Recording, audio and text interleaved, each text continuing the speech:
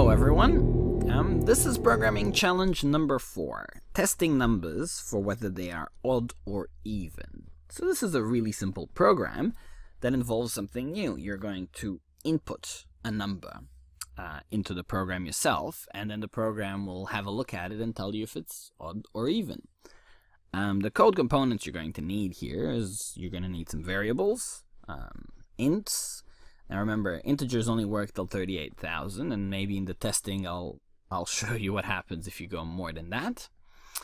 Boolean. Now you may need a boolean. A boolean is something that can either be true or false, 1 or 0. So it's a state, like if the light state is either high or low.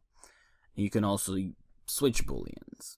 Again, I've expanded on it a fair bit already, but I don't think it's necessary for this program, but some people may want to use it.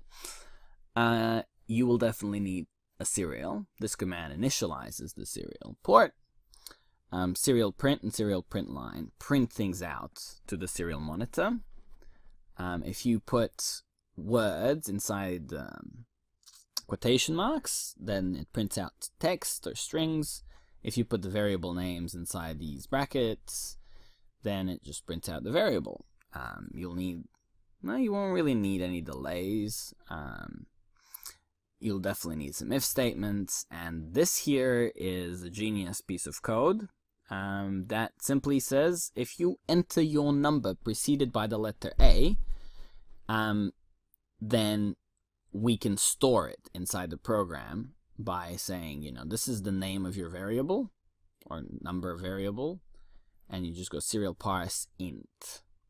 So it reads the text after A, and if it's numbers, it converts it into an integer. And finally, the mathematical trick behind finding if a number is even or odd is a question of if there is a remainder when you divide it by 2. So this command 10 percentage 4 is actually asking for the remainder when you divide 10 by 4. Now the remainder is 2. However, when you divide any number by 2, if it's an even number, the remainder is going to be 0. And I mean, that is the mathematical trick to this program. I'm sure you can implement it some other way. This is what the output is meant to look like. Let me show you live. So if we say A11, your number 11 is odd. If we say A12, your number 12 is even. A158. And if we do some huge number, I'm sure it's going to throw up something weird because integers only go to about 35,000. Yeah, it didn't take the whole number, so it went to 27,000. Interesting. Okay, your turn to program it. So, were you up to the challenge? If so, paste your solution code in the comments below, and if it's really simple or original, I will feature it in the solutions video. And while you're at it, why not check out some of the other challenges? So far there are 6, and surely more to come.